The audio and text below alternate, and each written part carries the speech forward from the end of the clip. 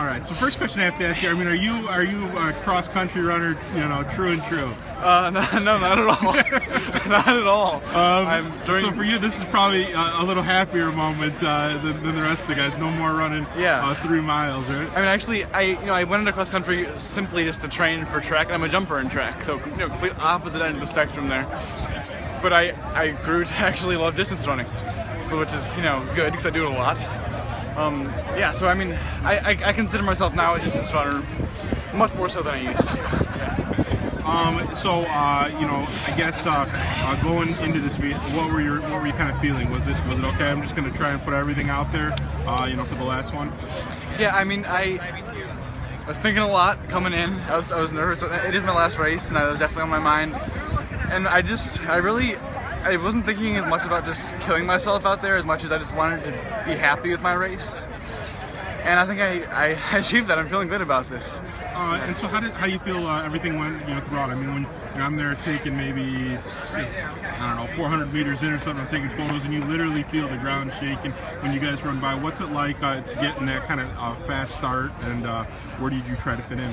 It's I mean, the start is always, I'm not thinking, it's always completely a blur for that. And I just think about kicking it out, and I am careful to not take it out too fast. I've done that before, so I make sure to pace myself, and I don't, completely drain myself in the beginning. So I'm trying to keep up, fast but not too fast pace, and stick with the pack. And so how do you feel overall? How did the race go for you? I'm really happy with it. My season goal has been to break 17. And today I think I'm actually came in at 17 flat, which is still a PR for me. So I'm very happy with that. And more so than just my time, I pushed myself at the right times during the race, and I'm feeling good about that. Going forward, any time off, or are you start working for track tomorrow? We're gonna take about 2 weeks off, I think, and I'm actually doing the musical, so that'll make it more difficult. It's Once Upon a Mattress. So I'll be not singing, actually. I'm mute in the musical. Okay. Is your character mute, or are you still got any lines? My character's mute. Okay. Yeah.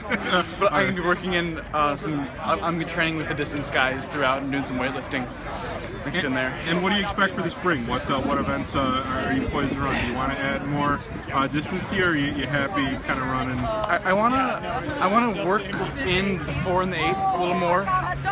Just try to work that into meets in some places, because those are some that I really love that I don't get a chance to do that much. And I think I'm much better poised this season than other seasons to do well in those. Also, hurdles and jumps on top of that. Those are my mains. All right, sounds good. Thank you very much. Thank you.